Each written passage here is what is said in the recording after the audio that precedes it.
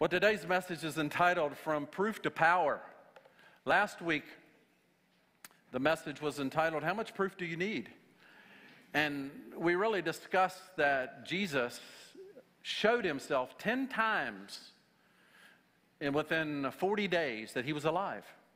And up to at least 500 people that we know of, it's written about in 1 Corinthians 15. So he showed himself to over 500 people that he was alive. And this was intentional. And then after he ascended into heaven, the scripture records that he showed himself 3 other times to people. So in heaven, he showed himself once to Stephen. He looked up and he saw Jesus in his body. And then the Apostle Paul said that he also encountered Jesus personally in body. And then we also understand that John, when he wrote Revelation, he also encountered Jesus physically in writing Revelation. So 3 times after he ascended, Jesus again revealed himself. 13 times total. Well, today we're going to talk about from proof to power. I actually was thinking of skipping this message and going on to presence. That's where we're headed next week.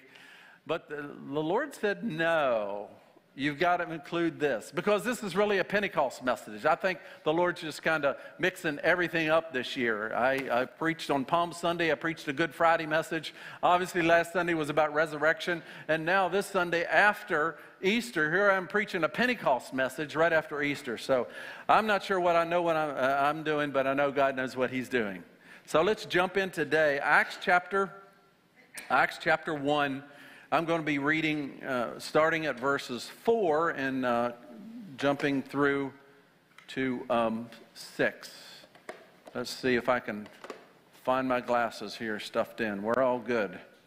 All right, so Acts chapter 1, beginning at verse 4, says, On one occasion, while he was eating with them, he gave them this command. Do not leave Jerusalem, but wait for the gift my Father promised, which you have heard about me speak about. For John baptized you with water, but in a few days you will be baptized with the Holy Spirit. So when they met together, they asked him, Lord, are you at this time going to restore the kingdom of Israel? He said to them, It is not for you to know the times or the dates the Father has set by his own authority, but you will receive power when the Holy Spirit comes on you, and you will be my witnesses in Jerusalem, in all Judea, Samaria, and to the ends of the earth. So Jesus is teaching there. On one of the occasions, he's revealing himself about the need and the necessity of his followers to be filled with the Holy Spirit, to be baptized in the Holy Spirit. How did he do this? Well, first of all, what he did was, prior to his death, he began to teach his disciples about a transition that was coming.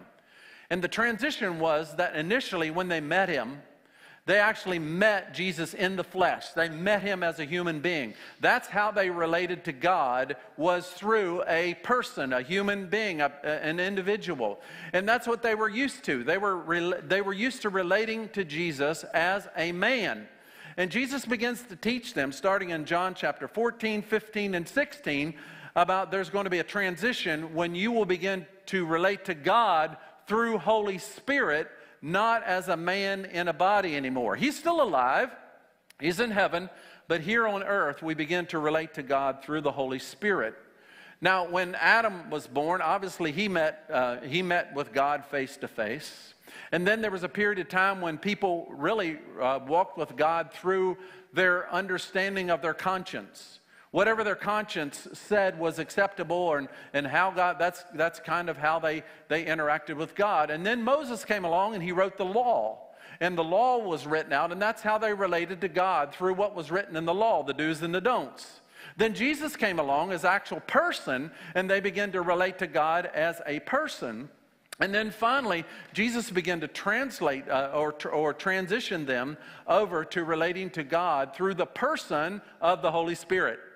And so the Holy Spirit is a person. He's not just an entity or a ghost, so to speak. He is a person. He's just a person of God, the Spirit. And so as we look at this transition, first of all, God came in the flesh to relate to us. John 1:14, this is very clear. It's written in the Gospel of John, the Word became flesh and made his dwelling among us. And we have seen his glory, the glory of his one and only Son, who came from the Father, full of grace and truth. 1 John 1 echoes the same thing. In fact, it goes into more detail. Same writer says this, that which was from the beginning, we have heard, we have seen with our eyes, we have looked at, and we have touched. This we proclaim to you concerning the word of life. The word appeared, and we have seen it and testify it, and we proclaim to you the eternal life, which was with the Father, and that appeared to us. So John is writing there about Jesus being in the flesh and how they related to him. The second point that I have is that Jesus prepared his disciples to relate to Holy Spirit. And he did this in John 14, 15, and 16. Let's look at John 14 here for a moment. 15 and 17 says this, if you love me, keep my commands. And I will ask the Father, and he will give you another advocate to help you. He will be with you forever, the Spirit of truth. I don't know what your view or understanding of the Holy Spirit is. Sometimes we think of the Holy Spirit as bringing us peace and bearing fruit. That's the true. Or maybe gifts that you've experienced, the gifts of the Holy Spirit. Or maybe just a good feeling. But Scripture talks about the Holy Spirit as being the Spirit of truth. That's kind of amazing, and sometimes it's not attributed because the word Spirit is attached. Sometimes we don't really believe that the Spirit has truth. And yet in those 3 chapters in John, it always categorized. He does other things, but he's always categorized as the Spirit of truth. So he's bringing us into Jesus, which brings us into the Father. And I think that's really, really important to understand, that the Holy Spirit is the person of truth. Jesus says, if you love me, you'll do what I say.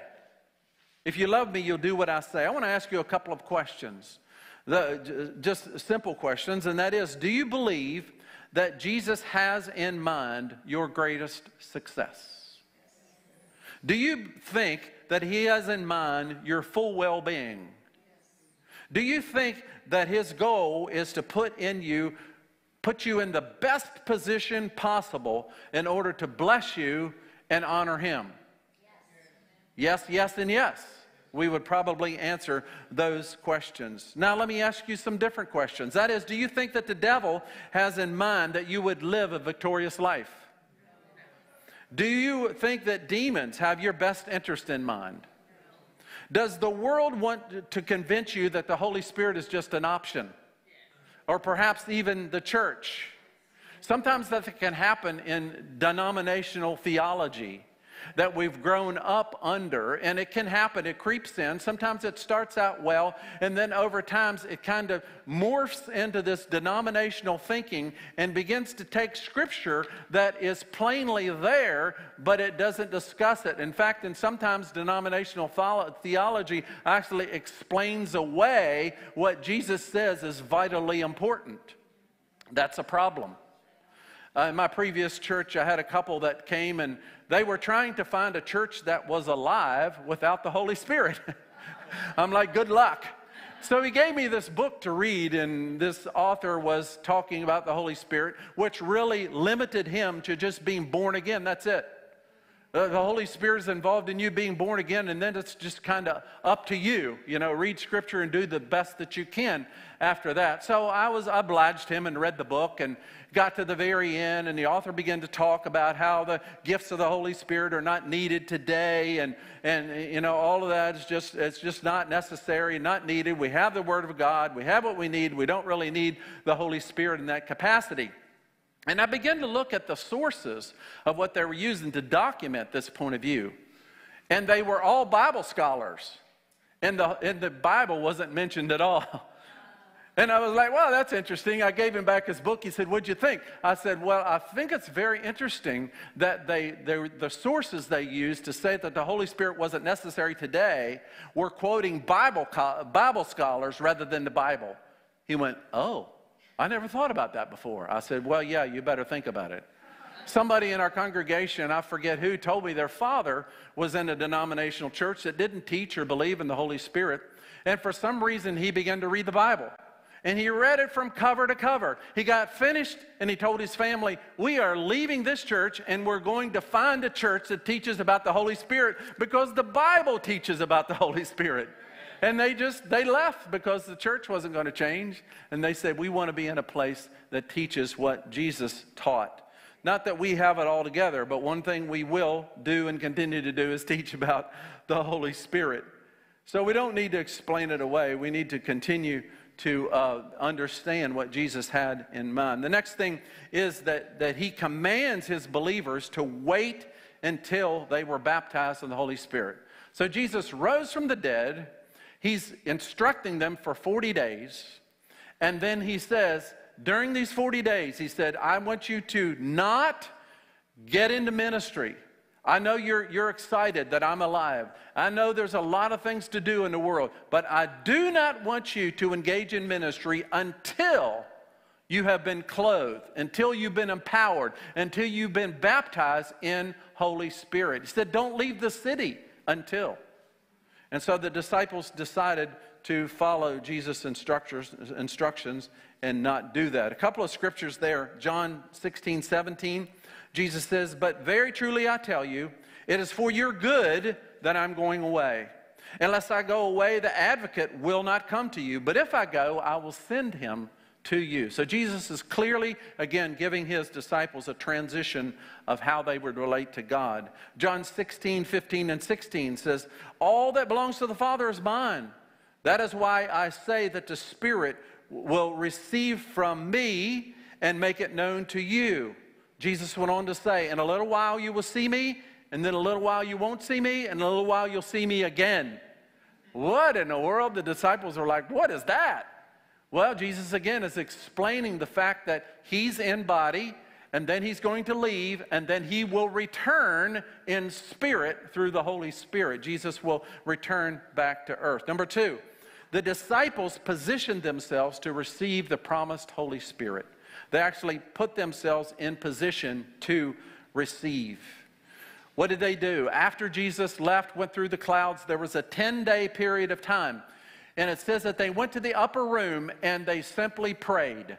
I'm sure they ate, maybe they fasted for a period of time, but it said that they were constantly in prayer. It wasn't just the 12 disciples. Well, it was actually 11 at that time. I'll get to that. But it was 120 believers that had joined together, and they were praying. They were waiting for this empowering of the Holy Spirit to come.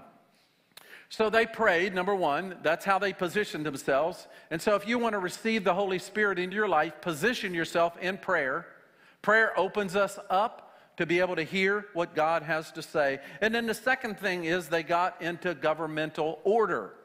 Well, what does that mean? They actually read the scripture, and the scripture said that Judas Iscariot, that took his life in the process of denying or betraying Jesus, took his life, and they said he must be replaced. And so they read out of Psalms.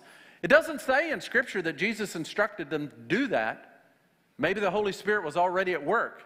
And they said, the scripture says in Psalms that we need to replace Judas. And so that's what they did. They selected two men. The qualifications were they needed to have been with them since the beginning. So the 12 was not the only ones around Jesus. There were others around. So they selected two guys, Matthias and Barnabas, and they said, now these two guys, they were with us from the start. They hung around. They were on the porch when we were inside. They were hearing everything all the way through the end, and they selected these two guys, and then they prayed, and God selected Matthias to join the original 12. So they put themselves in governmental order. What does that mean today, to be in governmental order? Well, I was pondering that. I said, I really feel like to be in governmental order for us today would be to be in covenant member with the body of Christ. To be a covenant member, it puts us in governmental order. Not just in covenant with God the head, or Jesus the head, but to be in covenant with his body.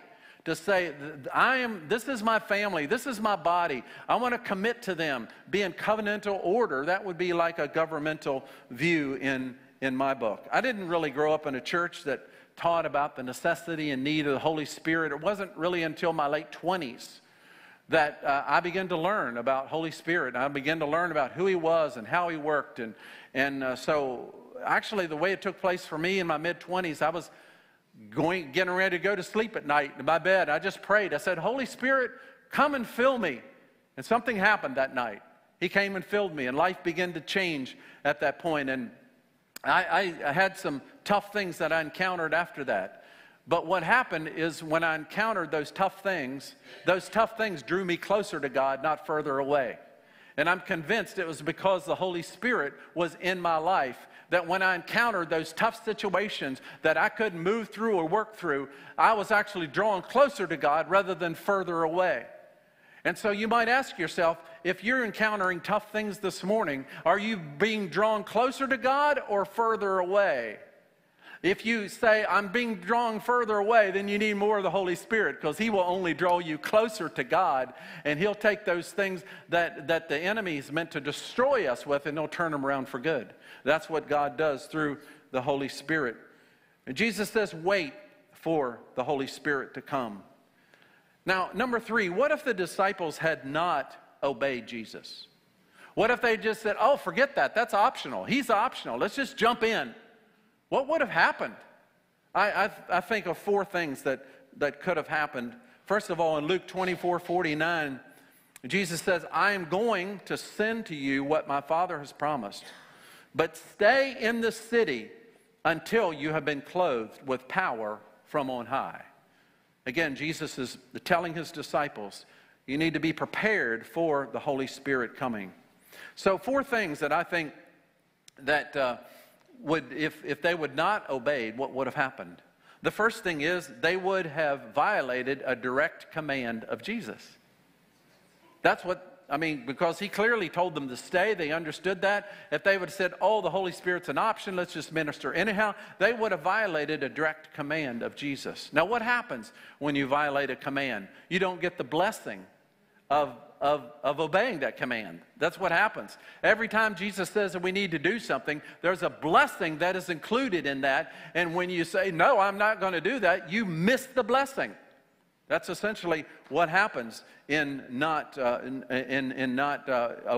a direct command. The second thing I think about is that we're limited to our own understanding. If we're not including Holy Spirit in on our life, we're limited to our own understanding. I want to read you from 1 Corinthians chapter 2, 9 through 11. However, as it is written, what no eye has seen, what no ear has heard, what no human mind has conceived, the things that God has prepared for those who love Him. These are the things God has revealed to us by His Spirit. The Spirit searches all things, even the deep things of God. For who knows a person's thoughts except their own spirit within them? In the same way, no one knows the thoughts of God except the Spirit of God. The amazing thing that I understand, the truth that I understand about having Holy Spirit active in my life is I have access to the thoughts of God. That's powerful when you think about it. You have access to the thoughts of God through Holy Spirit. Obviously, this word that's written down is the thoughts of God. But what happens is that when I read these written words, there's something more than just words. There's life in these words. There's direction in these words. There's hope in these words. There's faith that I encounter in these words. There's love that comes back to me in these words. That's Holy Spirit at work. And so if they had not obeyed Jesus, they would have been limited to their own understanding. The next is they would have been restricted to the law with no life. What a bummer. Back to Old Testament ways of living. Just follow the law. Oh, I made it today. Oh, I did make it today. Oh, I made it. Oh, I did make it today. And in that kind of yo-yo type of relationship with God, you just are stuck with obeying or disobeying the law. And that's what have happened. No, it's way more than that. It's a relationship that we enter with God, and the Holy Spirit makes that real. 2 Corinthians 3:6, He has made us competent as ministers of a new covenant, not of the letter of the law, but of the Spirit. For the letter kills, but the Spirit gives life. Wow, what a scripture. And then the last thing I think about, if they had not obeyed Jesus' command, is no miracles would be possible. What a bummer. No miracles possible without the Spirit. That's exactly what the Apostle Paul writes when he says in Galatians 3, 2 through 5, he said, I would like to learn just one thing from you. Did you receive the Spirit by the works of the law or by believing what you heard?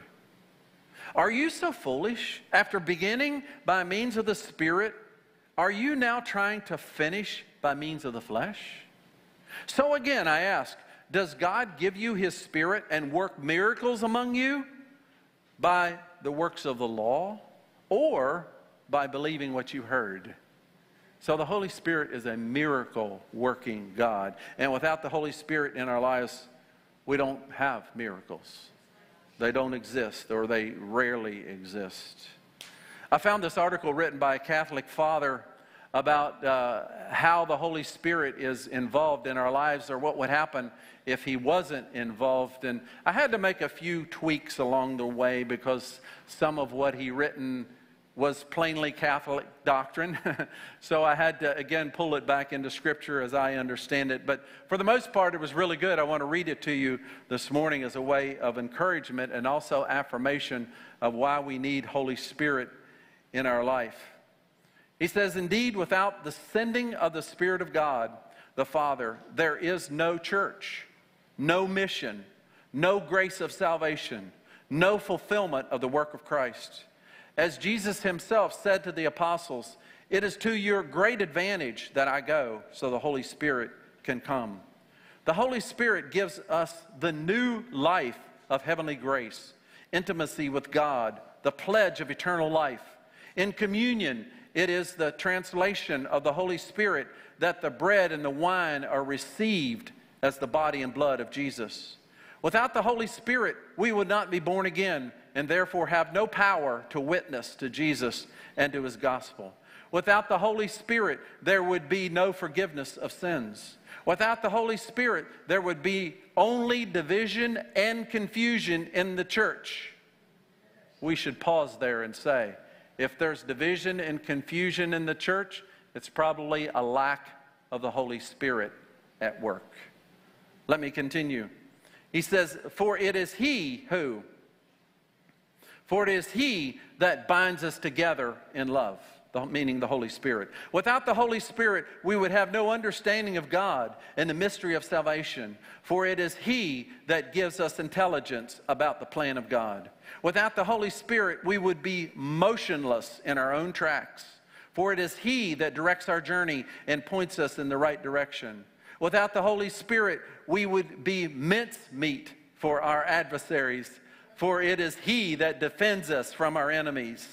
Without the Holy Spirit, we could not pray, for it is He who prompts and enables us in prayer. Without the Holy Spirit, we would have no love, joy, peace, patience, generosity, faithfulness, gentleness, and self-control, for these are the fruit of the Spirit.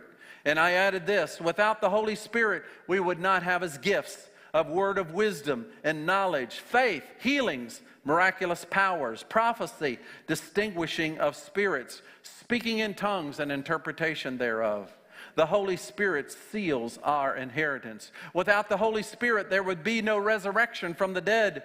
For Paul writes, the same Spirit that raised Jesus from the dead dwells in you and raises our mortal bodies. We begin and end our life in the anointing of the Holy Spirit. We pass from death to life in the power of the Holy Spirit. We live and breathe each day in the love of the Holy Spirit. Therefore, no Spirit, no church. Wow. That's just full of scriptures, really, without the chapter verse of what he writes. The need and necessity of the Holy Spirit. Number 4, because they did receive Holy Spirit, what happened? And what will happen to us? Jesus said, but you will receive power when the Holy Spirit comes on you. And you will be my witnesses to Jerusalem, to Judea, to Samaria, and to the ends of the earth. My point there is simply this. I could say a lot more. But my point there is that when they received the Holy Spirit, the presence of Jesus returned to advocate or advance the kingdom of God. When they received the Holy Spirit, the presence of Jesus, he's still living in heaven, but his presence is just as real, just as tangible, just as life-changing as if he was here in body when the Holy Spirit returned and filled the believers that were open that day. And the same thing will happen to you and I as we open ourselves to receive Holy Spirit in our lives. The presence of Jesus comes and fills our life and begins to show us his way. A couple of scriptures there in Acts. Jesus told his disciples, in a little while you'll see me, in a little while you won't see me. Again, I mentioned the fact that he would return in a different form, but the same person, so to speak. In Acts 2, later on, 17 and 18, it says, in the last days, God said, I will pour out my Spirit on all people. Your sons and daughters will prophesy. Your young men will see visions, and your old men dream dreams. Even on my servants, both men and women, I will pour out my Spirit in those days, and they will prophesy. And so the Holy Spirit came and filled the believers, empowered the believers. And if you've ever continued reading through Acts, I'm actually reading the book of Acts right now, and I've noticed how much those followers of Jesus who were still hiding away from fear of the Jews, or fear of those that followed Judaism. And yet when the Holy Spirit came, there was a boldness, there was a confidence, there was an assurance that Jesus was living, and they were engaged again to advance the kingdom of God as Jesus started out and called them to do. And the same thing will happen to us as his church today, as we are empowered with the Holy Spirit, just as Jesus told his followers then, he tells us now. Before we move out, we must be empowered by the Holy Spirit. Whatever term you use, whether it's baptized, whether it's filled, whether it's empowered, all of it means the same thing, that Jesus comes and fills our life and directs our life just as if Jesus was here in body. That's how he said it would happen. And so the disciples found that true. My question for you is, have you ever been baptized, filled? Have you ever had someone pray over you that you would be filled with the presence of Jesus in your life? Lots of times we come into church and we talk about being born again, and that's vitally important. When the church was being established, they taught about the good news that Jesus died for our sins so that we could be free. That was a starting place, but it wasn't the stopping place. It was just the place where we all started. And then if you read down through the book of Acts, you can see that the apostles came down after they were born again and prayed for the believers to be filled and empowered with the Holy Spirit. And more changes took place in their life as a result of that. And so it's just really a continuation of the born again experience, is to be empowered by the Holy Spirit. It's not in place of, it's actually a continuum on a step, just like water baptism, spirit baptism. And then we learn how to hear the voice of God, and we walk forward in faith and confidence and hope in each day. I see my friend Elizabeth back there. She shared last Sunday about a meeting that was being held in her local church where they live. They drive in from a distance, and she said that she had actually been diagnosed with 4 different issues that were really debilitating for her. She couldn't really go through a day without several naps, and it was just rough. And so the pastor that night just called for those that had the certain kind of thing that she was encountering and had. And so he said, pray this prayer. As I understood the prayer, it was a very simple prayer, like, Heavenly Father, you love me. That's all it was, like, Heavenly Father, you love me. And she said, all of a sudden, she sat down, she said, all of a sudden, something began to happen that never happened before. She's described as electricity that was running up and through her body as Jesus was healing her. And then she began to think, I need to forgive myself for being sick. So she actually forgave herself for being sick. And she's in this process now, and she got up from that time, and she's like, something's changed. And she shared with me this morning, her husband feels like he's got a new wife. I mean, it's just amazing in their home about how the simplicity of Jesus meeting this person with this issue and how the change has taken place. She said, I'm a new woman. I've been healed. Jesus touched me this day. And yet she went through about, I don't know how many, 4 years, 3 or 4 years of this, 4 years of that, struggling through. But then all of a sudden that day, I don't know why, that day, God met her and set her free. And I asked her, again, I kind of stole the testimony in the first service. She wasn't here, but I asked her permission to share it today in this service. She's here. What an amazing God that we serve. It's a miracle serving God because of Holy Spirit being active. And He knows exactly what we need. And even in the waiting period, God will sustain us. I mean, it gets weary in the walking and the waiting. But when Holy Spirit is involved, He empowers you to take that waiting not as oh God, when are you going to come through? As God, maybe today. That's when the Holy Spirit's involved. God, maybe today. You wake up every day and say, God, maybe today. That kind of faith and hope and assurance that God is a good God and He wants our best in mind. Again, I go back to my question, and that is, have you ever had someone pray for you to be filled with the Holy Spirit? What I'm going to do in a few moments, if you've never had someone, is just to stand where you're at. And those believers around you are just going to come and gently lay hands. We had several in the first service. And just lay hands on you, and I'm going to have you recite a prayer with me of just opening up your heart. That's how the disciples received. They just simply, they were in a place of prayer, but that place of prayer opened up their heart to obey Jesus and want all that He had for them to live this life. And I want all that God has for you in living this life. I don't want to be accused of holding back anything that God says that you can have or we can have. I want you to have it all. God wants to bless you even more than what you can imagine. Again, I asked that question. I'll invite you to stand here in a few moments. But even beyond that, I believe that we can be filled with the Holy Spirit, but reach a place in our life where it feels like that we can't go any further. It's like a brick wall that it's like we need a breakthrough of something that we're facing, and it just won't move.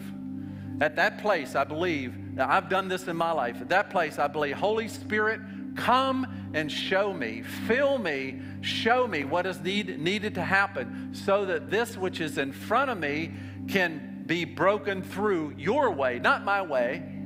Not anybody else's way, but your way. God, come and do that. And I've done that time and time again. And God has been faithful. I can testify that God has been faithful. Every time I've reached this place of saying, I don't know how it's going to change. God, come and fill me and show me. He's been faithful to come through. And we're going to invite anybody that just needs a breakthrough.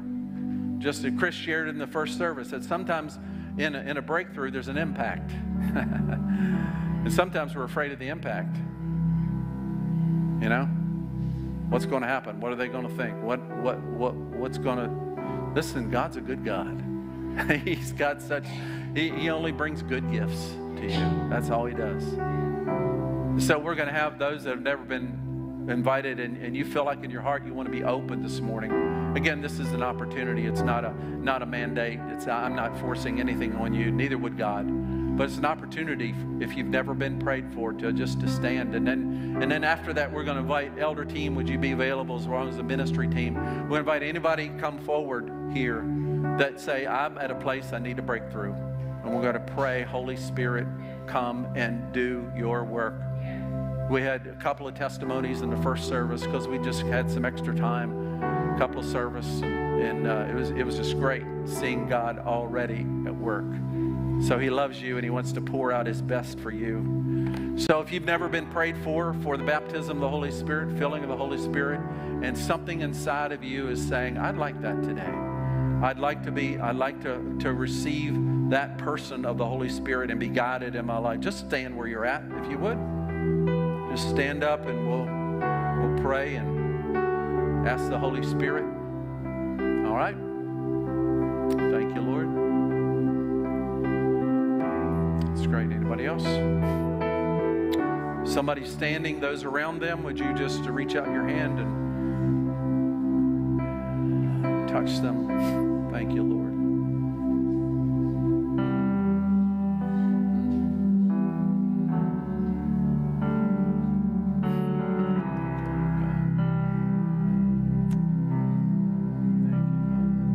Those that are standing for the first time, would you just say this prayer, repeat this prayer with me out loud? Heavenly Father, I believe that Jesus told his followers to wait until they receive the power from on high. I'm ready to receive my empowering from the Holy Spirit. In faith, I open up my heart to be baptized into the person and the work of the Holy Spirit. Thank you for sending Holy Spirit so that I can be empowered to witness and to live victoriously for Jesus' sake. Amen. Amen. Heavenly Father, I pray that you would just come and fill those that have opened their heart this morning, God. Lord, I pray that you would just descend and love them, bring them a peace. Lord, you know exactly how you want to reveal yourself to these individuals standing today. You've got a perfect plan in mind for their life. And I pray, Father, in Jesus' name, that as they have opened their heart to receive God, that you would come and fill them in a fresh way. Thank you, Lord, for the believers standing around them as a testimony that you have done it for them and you can do it for them today, God. Thank you, Father, that they're on a new path today, a path of new faith, new hope, new love like never before, God. Thank you for meeting them in this moment, Lord. Continue to empower them as they walk with you and talk with you along life's narrow way. God, continue to empower them with fresh revelations of your love for them, the way you want to lead them, and bring them into all truth. Thank you, Lord, for their open hearts today in Jesus' name. Amen. Amen. All right, I'm going to invite you, if you're here this morning, and elder team and also ministry team, if you would come and join me. And if you say, I just need to pray for a breakthrough. Maybe you prayed yesterday for that breakthrough, but I declare today by the Spirit of the Lord, today's a new day. Today is not yesterday. Today is a new day. And you say, I need a breakthrough in my life. And I'm just asking the Lord to come and to reveal himself in a fresh way. Those of you that are waiting, just begin praying. If you don't need a breakthrough, hallelujah. But if you do, come. This is a safe place. This is a place where God is just ministering his peace. It's a place where we've given focused attention to the Holy Spirit. And so he's willing and ready to pour out. And he's inviting you to come just as individuals, to come and receive from him.